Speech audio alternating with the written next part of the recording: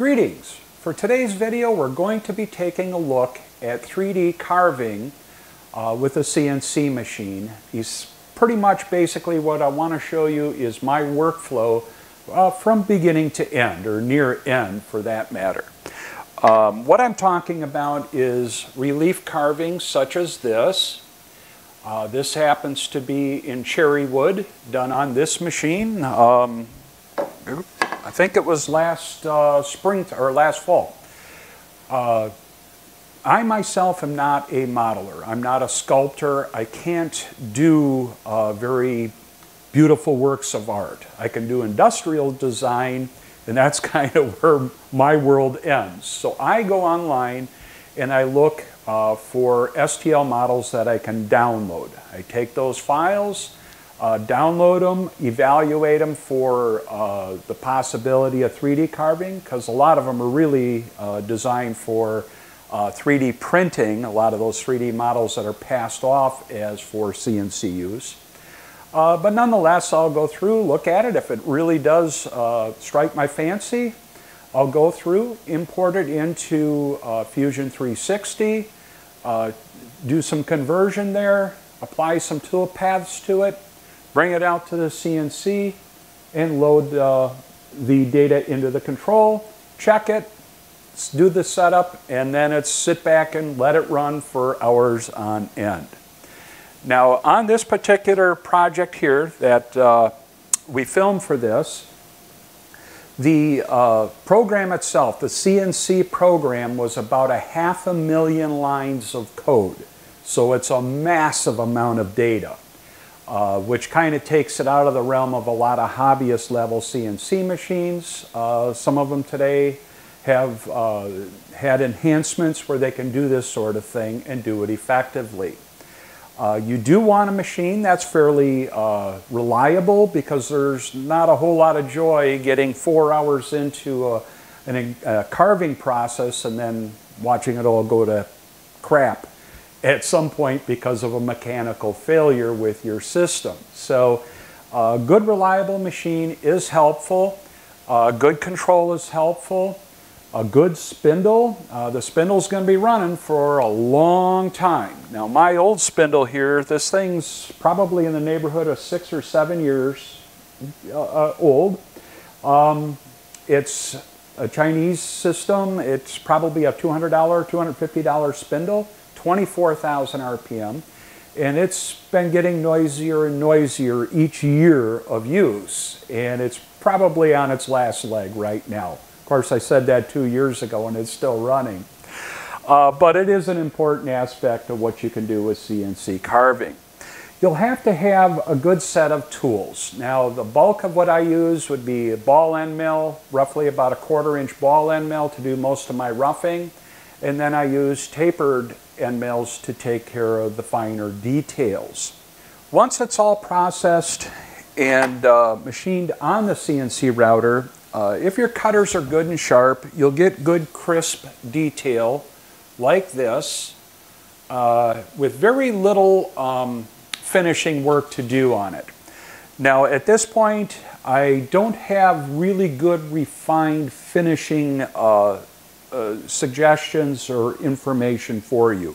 I've been using some of the sanding nylon brushes, had fairly good results with that.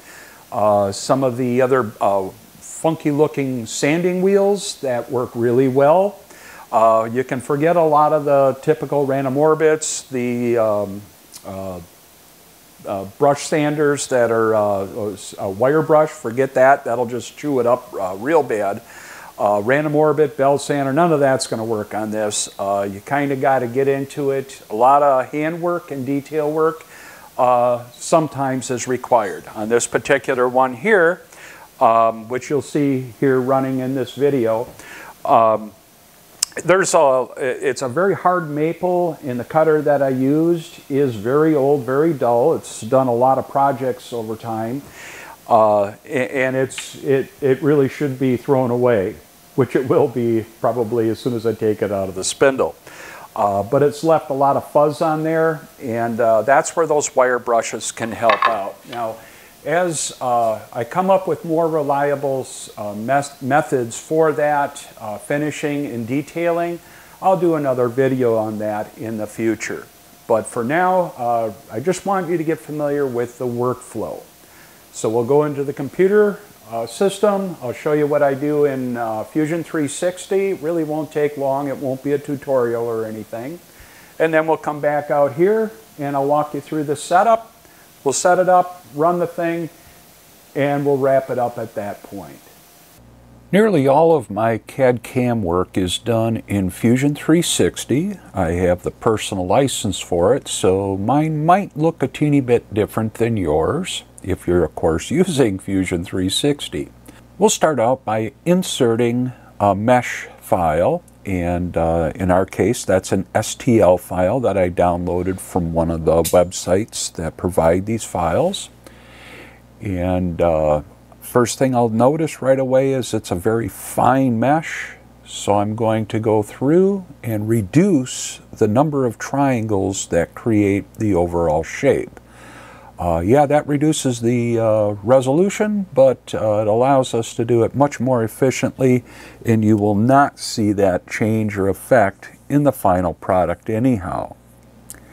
After that, I need to make sure that it's scaled the correct size, so I'll measure it and then apply a scaling factor to the model and shrink it down to the size that I want. Moving to the manufacturing side of the software, I'll go through, check my setup. Now I want to verify the origin of the model. That's going to be important because I'll need to touch off the workpiece to that location by setting the work offsets at that point. In this case, we look good. I'm going to add about a ½ inch of stock all around so that the tool can enter into the rough material, the raw stock, safely without rapiding into it.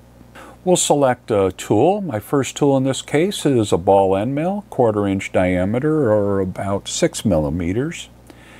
And I want to perform a parallel machining operation, and in this case it'll be roughing. It only takes a second to enter a few variables to get it to do what I want. We'll take a quick look at it in the graphics, and the toolpath looks like what I want it to look like. Next up, we're going to go into the finishing for this model, and even though it doesn't have super fine detail like the other engraving that I was showing you earlier, I'm going to use a 0.02 radius taper end mill, and that would be a ½ millimeter, and that gives me really fine detail. For the finish machining operation, I'm going to select parallel machining. It'll make series of paths back and forth, stepped apart or spaced apart by a small amount. For the roughing, I think I was at about 0.03 inches, 30 thousandths, or about 0.75 millimeters. For finishing, I'm going to use a much smaller step over, so I get a very fine finish. And in this case, we'll use about 5 thousandths of an inch.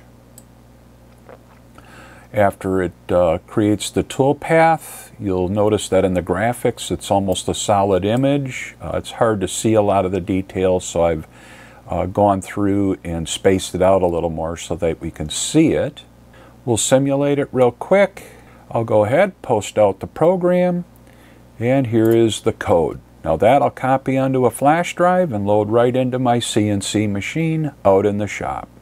Out at the machine, I'm going to first start out by picking my tooling. I've got a wide variety of tools for both isolation milling and CNC carving. I use tapered end mills for the fine detail work, and then I use 1/4 inch ball end mills, carbide, for doing a lot of the roughing work for the CNC carving. Then I pay attention to how I want to secure the workpiece to the table. I can use toe clamps such as this one, drill and use regular clamps with T-slot type nuts on them. My favorite method is truly carpet tape. This is a very good high quality carpet tape. It's much better than what you find in home centers. Then I move on to loading in the program, and I'll run a graph of it to make sure I did everything right in the CAM software. And what we'll be able to see here is a 3D view of it, and that'll give me a good perspective of if everything is right or wrong. Looking at it from the top view, you don't get a good view. Next up, I'll have to load in a tool. My automatic tool changer can't handle larger tools like this. It's only for 1/8 inch shank tools. With the tool installed in the part on the work table, now I can set my 0 point on the workpiece. And that's just a simple matter of touching it off to a piece of paper and then inputting some values and establishing that work position. I have a variety of different dust collection shoes that I put on the system. In this particular case, this is a 3D printed model with brushes, and it does a great job of containing the chips. When I start running the program, I often will slow it down a little bit. I have override controls so that my approach I can check and make sure everything is safe.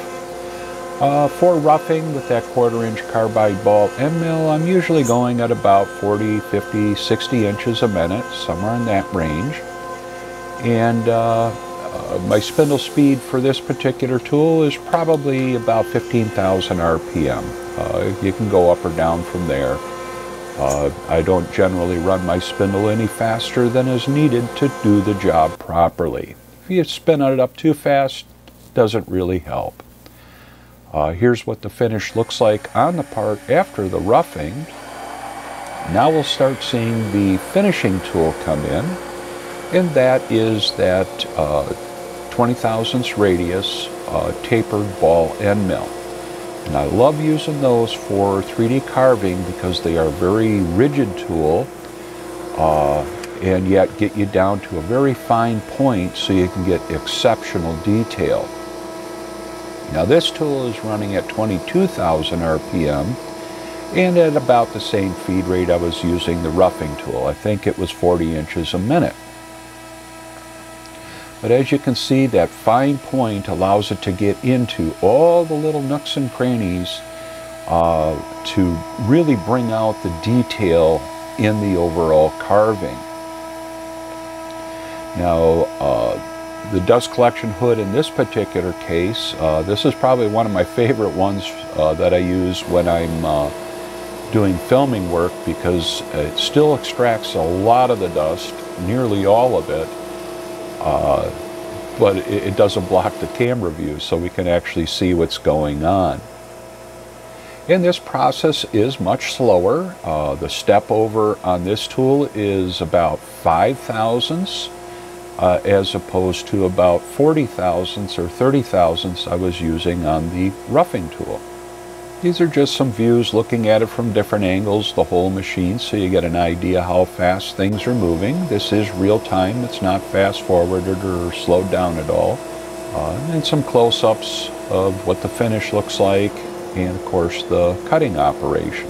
And it is a lot of this detailed, fine little movements where in this particular example it's actually quite slow, but in other materials I might be cutting at a much higher velocity. And that's where you got to be careful with slow machines, because if you're cutting cherry wood, you're going to get a lot of burn. Here you can see the cycle time at just about 4 hours to finish mill that whole surface there. So that should give you a rough idea of what's involved with CNC carving on your machines and what is needed and so forth. I'm going to let you, the audience, kind of tell me what more you would like to see with this. I can do a wide variety of different videos on the subject matter. I'm just not sure what the audience would like to see, you folks. So please leave some comments below with suggestions or requests, and we'll see what I can do to help accommodate you. That'll wrap it up for this video. Thanks for watching.